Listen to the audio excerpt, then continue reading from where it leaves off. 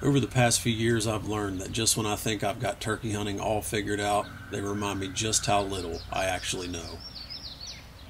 After 15 days of hard hunting and time running out, I decided just to leave the camera in the truck and enjoy one of my last mornings in the turkey woods for the 2020 season.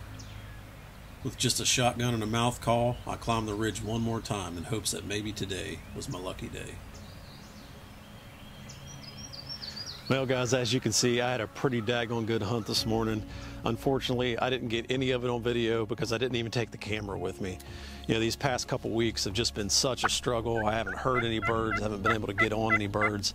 So I just decided this morning that I wasn't taking the camera, and it was one of those hunts where I really wish I would have. You know, I got set up on that roost this morning where I've had some luck in the past couple years, and about 5:20, I heard this guy spit, that, and he was up there strutting on the limb. And about 5:45, he gobbled, about blew my hat off. He was 38 yards from me on the limb, and he proceeded to gobble 200 times, I bet. Just every noise he gobbled at. And, I kind of turned my head away from me, did a couple real light tree yelps, just as light as I could possibly do it, and he hammered right back at it. So I just shut up at that point. And luckily he was facing my direction.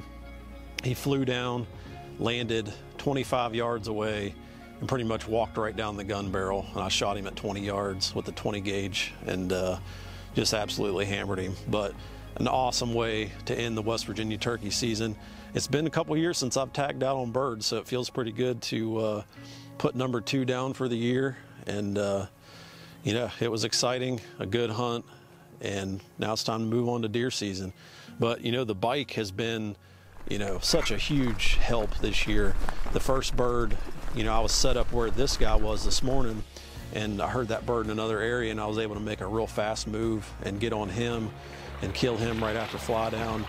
And then this morning, I climbed a 300-foot ridge in just a couple minutes. Anytime you can climb a 300-foot ridge straight up and not be out of breath is very nice. So, but it was a good hunt. Wouldn't have ended it any other way. So thanks for tagging along this year. Sorry that the video wasn't better this year. That's hunting. That's how it goes. And sometimes you just got to put the camera away and just make things happen. And that's what I did this morning. But it was a fun hunt and kind of bittersweet that turkey season's over for me. The more I chase these things, the more I love it. And they'll humble you. They're definitely a challenge to hunt, but when it all comes together, it's definitely something special.